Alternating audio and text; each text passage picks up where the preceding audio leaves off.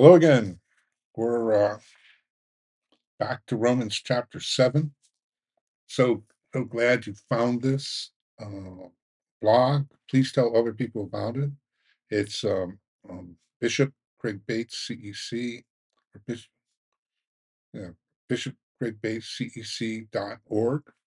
And there's a lot of teachings and thoughts out here, but we're going through Romans. I'm not sure what session this is, and we're doing kind of 30-minute, a little bit longer sometimes segments. And we've on chapter 7 and 8, treating them as one. And we kind of did an introduction to what's going on here, and we're going to pick up there where um, God compares his relationship to Israel as a husband to a wife. And in the New Testament, we see that marriage is the visible sign of the love between Christ and his church. And even our relationship with Christ is that we're the bride of Christ as the church. So marriage and family is very, very central. I said in the last teaching that we can make them into gods. There are people who worship their children or worship their wife, and you can't do that. There's certainly, I love my wife and I love my children, and love my grandchildren, and hopefully God will grant me a great grandchild before I go home to see him. That would be a real blessing. So family is important, and the union of God and His people, that relationship of husband and wife, the purpose of that union is to bear fruit, to be fruitful and multiply. We read it in Genesis. God created a male and female. And the first blessing that he gave was be fruitful and multiply, have lots of children. And unfortunately, the family today is under attack.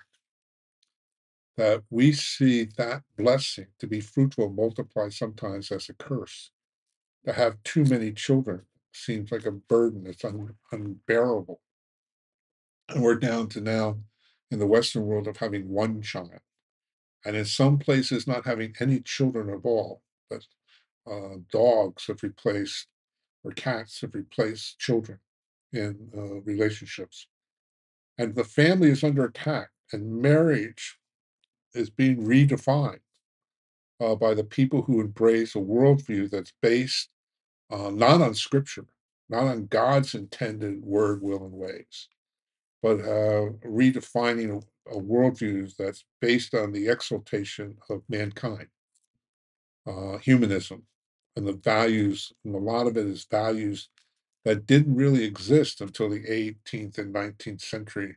Humanism that proposed by Darwin, where creatures create themselves, or Marxism that has a state or a collection of people as the ultimate authority of God. Religion was seen as an opiate of the people. And Freud, who I had to study forever, uh, where man is his own God. And he defines himself, he loves himself, he forgives himself, he creates himself. And those created revolutions in everything. Uh, and so they're basically one revolution that's still going on today. And there's still a battle, particularly in the Western world, that isn't going on in the global South, Asia, Africa, um, South America, which is why the church is growing, because it's speaking truth. But there's a hardness of heart in the Western world, and I'm not going to deal with that right now. But the rejection of God has left us open to socialism and communism, to a sexual revolution, and that defines the purpose of sexuality according to Hugh Hefner in Playboy magazine, and not according to scriptures. And so we're living in that area of my body, my choice, which has led to 45 million plus abortions and pain and suffering on so many levels through abortion. Um, and and it's all wrapped up in our view of God and a view of of his purpose and his plan. And we're called to live that out. We are baptized into the death of Christ so that we can walk in the newness of life. Let's read Romans chapter 6, verse 3 again. Do you not know that all who have been baptized into Christ were baptized into his death? We were buried, therefore, with him by baptized into death, in order that just as Christ was raised from the dead by the glory of the Father, we too might walk in newness of life, in wholeness of life, in completeness of life. That's God's plan for us. We're now set free, or we're put dead to the law, Romans chapter 7 talks about. And we now serve God in a new way of the Spirit and not in the old way of the written law. Romans chapter 7, verse 6 says, but now we are released from the law, having died to that which held us captive, so that we serve in a new way of the Spirit and not in the old way of the written code. Now, it doesn't say that the law is not good. The law is very good, and we should live up to the standards of the law. Thou shalt not murder, thou shalt not commit adultery, thou shalt not covet, but especially you should love the Lord your God. Him only shall we love, to be in that relationship. There's something great about the holiness of the ultra Orthodox. When I went undergraduate school, the final 2 years, I lived in a place called Bethlehem, New Hampshire. And Bethlehem, New Hampshire was a spot where there were a lot of resorts that were open and created by the ultra Orthodox community of Williamsburg, the Hasidim. And they created these resorts so they could come and holiday there in the mountains and still keep uh, the purity codes and laws, and yet be by the lake, be in fresh air outside of the city. And there was stuff for the children. And the ultra Orthodox, I got a job as a dishwasher in one resort, and I can't remember the name of it, but it was a phenomenally good time for me. It's a holy time. And I wasn't a practicing Christian. I was kind of seeking God at that time. I was enthralled by the faith, had gone back to church, um, and I didn't have a child yet, just Kathy and I. Kathy worked as a waitress in a place called Mr. Ned's. And but I had this job, I was going to school, and I met these people who are just I've never met. There are people if you look up Hasidim, Google it, the guy with the long side curls and special hats and outfits, and they're strictly adhere to the law. And in the center of Hasidim is the belief that the law is not a burden, that the law is a way of joy. And oftentimes, if you see pictures of the Hasidim, they're dancing and singing. That life is to be lived joyfully. God has given us life. And so we celebrate that all the time. And so the goal of Hasidim is to live not only a life of holiness, but to live a life of joy. And they believe that holiness produces joy in the individual. And so the law is good. So the law is good. So we want to continue. What is Paul then talking about? First, the law is not sin. Um, if it were not for the law, we would not know sin. Sin is that which separates us from fellowship with God, uh, and that's where the lack of joy is. So, excuse that the background. That's my dog. I record. That's Toby. If you've ever met me, you'll hear about Toby. That's Toby barking at something, and I don't want to yell at him, so you just have to listen to him. Hopefully, it's not too distracting. Um, anyways, so the law shows us what sin is. We wouldn't know sin. And sin is that which separates us from the fellowship of God, not from the relationship. And fellowship with God is fullness of joy, but Sin, missing the mark of humanity, of being what it means to be human, degrades our humanity. Being fully human and in his image is the holiness that leads to joy. So the Spirit is given to us to be inside us, in our hearts. Remember Jeremiah 31:31 is that now written in our hearts and works obedience in our lives from the inside out rather than the outside in.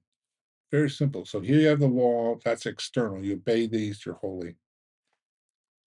The Holy Spirit comes inside of us, writes the law in our hearts. That holiness comes from the inside. What comes out of our hearts, Jesus says, that's what defiles a man. It's the heart. So now our life, real life and real joy, comes through Christ in us. Our holiness comes by the work of the Holy Spirit in us, yielding to the Holy Spirit. So if you looked at the old covenant, that the people of God of Israel were righteous by keeping the law or by what they do. Christians were righteous by what Jesus had done and our faith in him. We've said that already. But it's something to get a hold on. That I'm going to get into eternity not because of what I did, but because of what he did.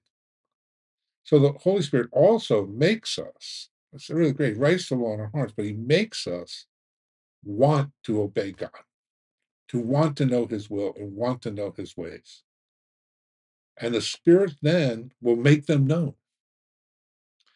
But the key is yielding to the Spirit. The moment we find that we're not to do certain things, we find ourselves doing it all over the place. You ever find that at work? When the Holy Spirit reveals in us, and we're not yielded, really the issue here is that you're not yielded to God, and the Holy Spirit reveals the things that we're not to do, something in us gives us a desire to do them. The law, which is to bring life, now, in fact, brings death. There's something inside us, something basically wrong in the heart of man, and that's what needs to be changed. The law is holy. The commandment of God are holy and righteous and are good.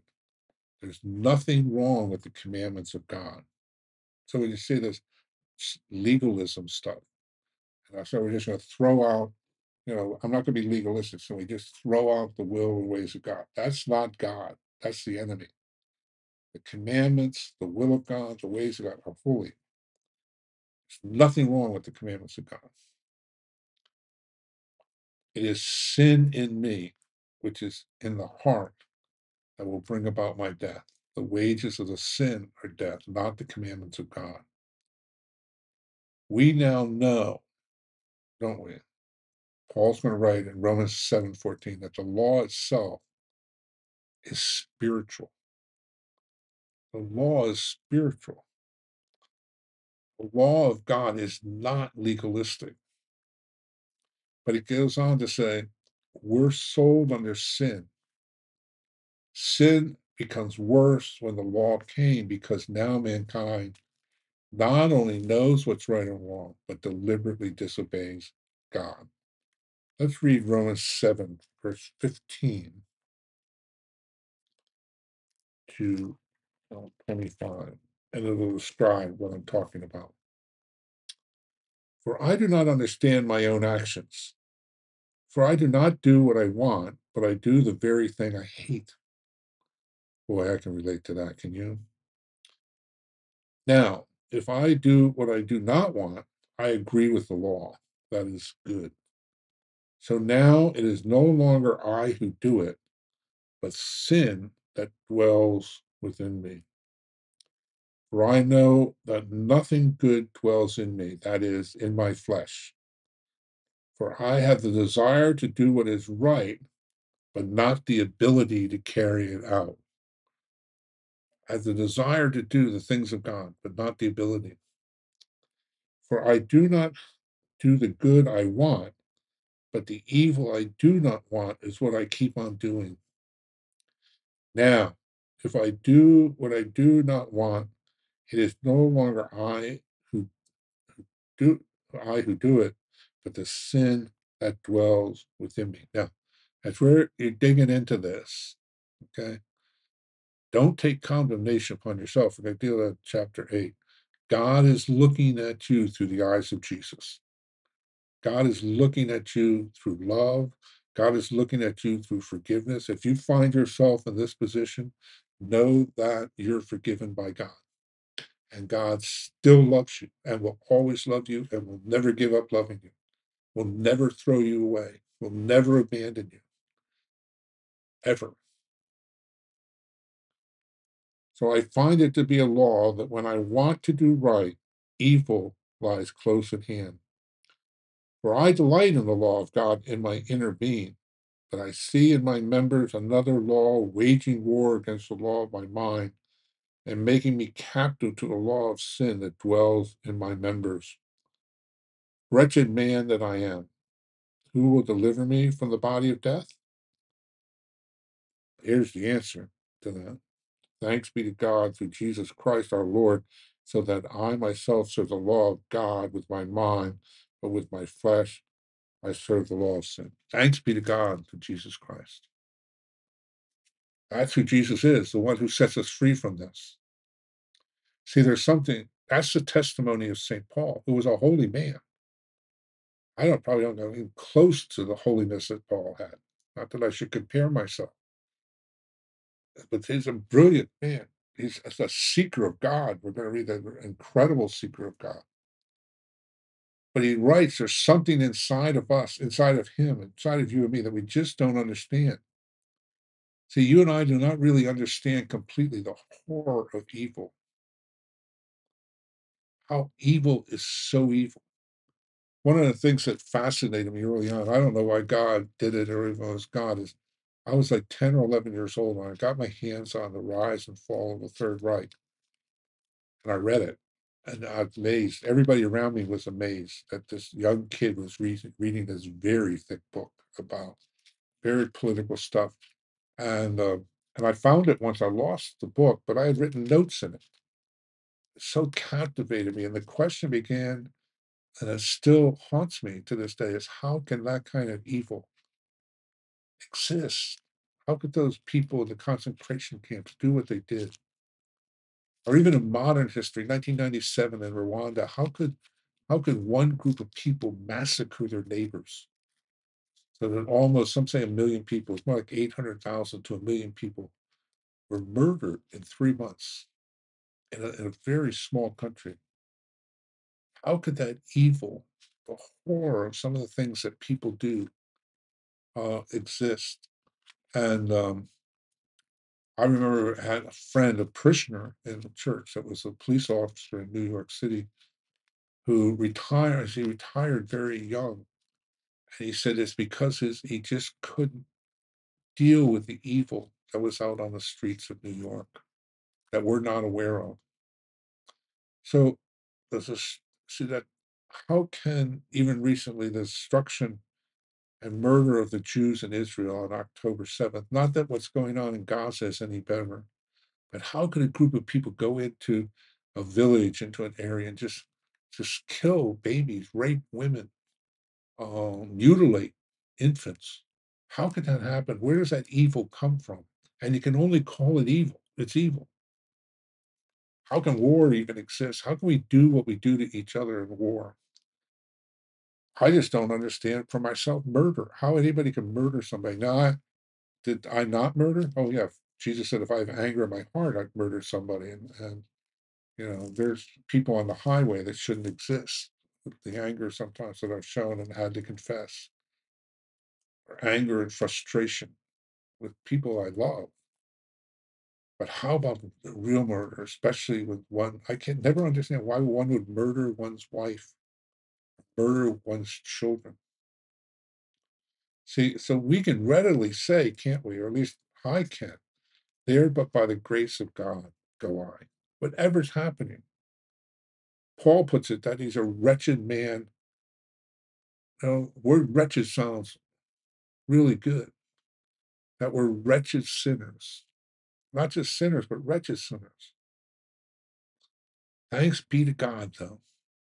Paul writes here in Romans chapter 7, thanks be to God through Jesus Christ.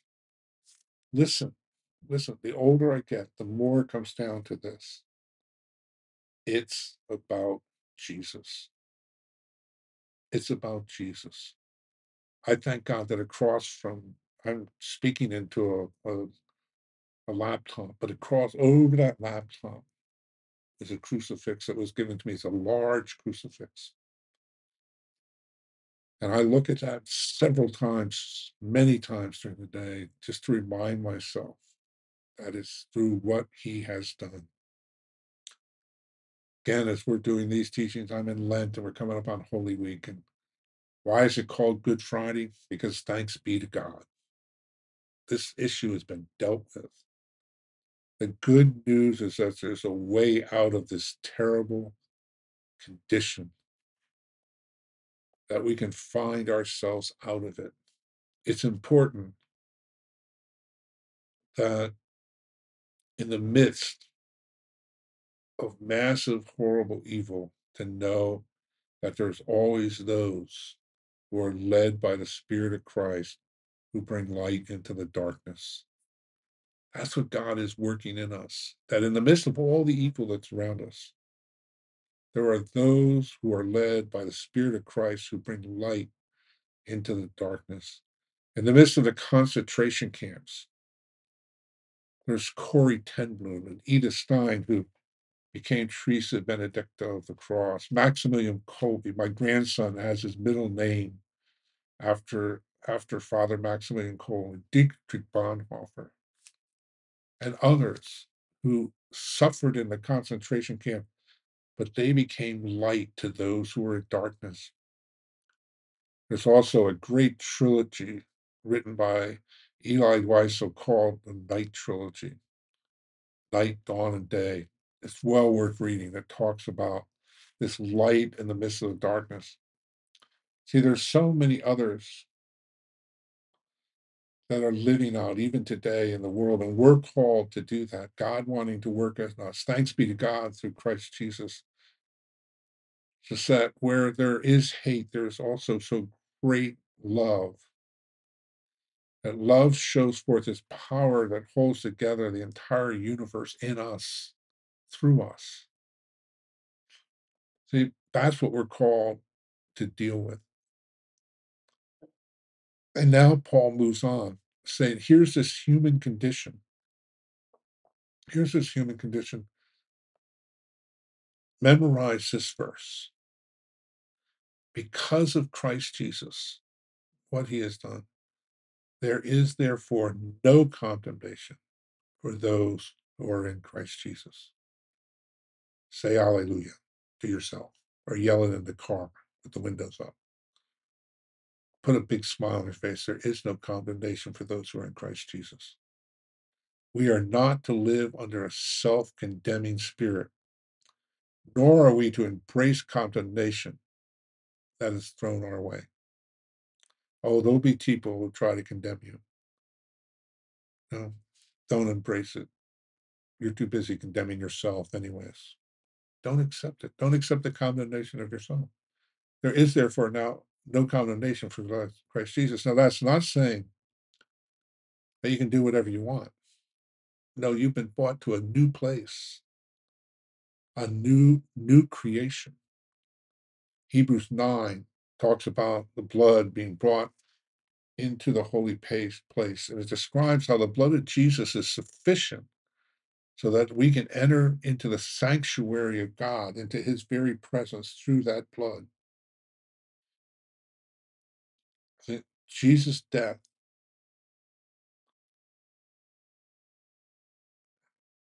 does not open the way for God to come into our presence. God is always in our presence. The Lord will meet you in the darkest place of sin and self-destruction. The Lord will meet you there. God will be present with you. The blood of Jesus, the sacrifice of love, opens the way for us to enter into the very Holy of Holies. In, in Jesus, God has done what the law, weakened by sin, could not do. That's Romans 8, verse 3. How? God sent his Son because of his love for us, who are in the bondage to flesh and crushed under sin. Those of us who find ourselves living in Romans chapter 7, which is all of us who are Christians who have been set apart. This letter is to Christians. It is the cross where sin in the flesh is then condemned. Why? So that the righteous requirement of the holy law, the way of righteousness and blessing, might be fulfilled in us. That's such incredible good news that merely teaching it to you now, really doing this recording, is refreshing my heart. I love Romans. I love these two chapters of Romans. It is fulfilled in us who walk not according to the flesh, but according to the Spirit. When we come to Jesus, we then determine to walk not according to the flesh, but according to the Spirit at work in us. There's a great prayer. I think I've said it in other sessions. That's in the 1928 prayer book, and I think in the 1979 Book of Common Prayer of the Anglican tradition.